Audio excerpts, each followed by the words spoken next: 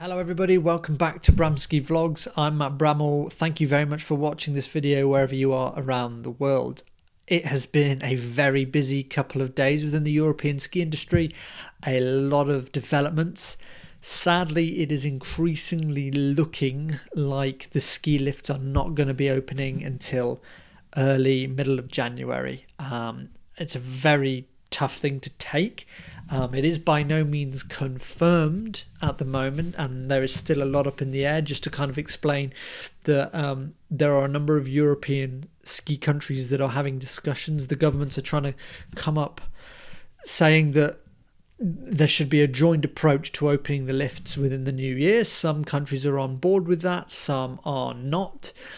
So things are still developing all the time, but we know within the last 24 hours in particular, France have announced that their lifts will not be opening in December. The resorts can still be visited for snowshoeing and ski touring, but in terms of actually getting a lift up the mountain and enjoying the slopes that way, it's not going to be possible.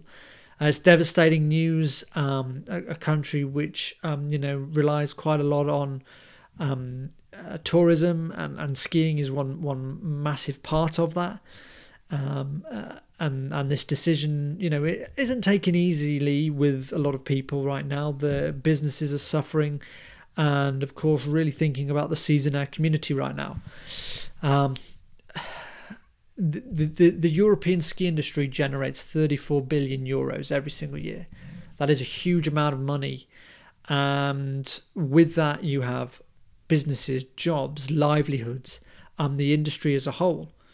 My biggest fear right now is that if we do go down this route of some form of opening of lifts later on in January, we will only have a season about 4 or 5 weeks, because as soon as there's another spike in cases, maybe around February half term, then they will just shut things again, and then that'll be it, because by the time it comes safe to open up again in late March, there will either be no snow, it will not be economically viable to open up for some businesses, or at the very worst case, some businesses will have closed, they will have shut down.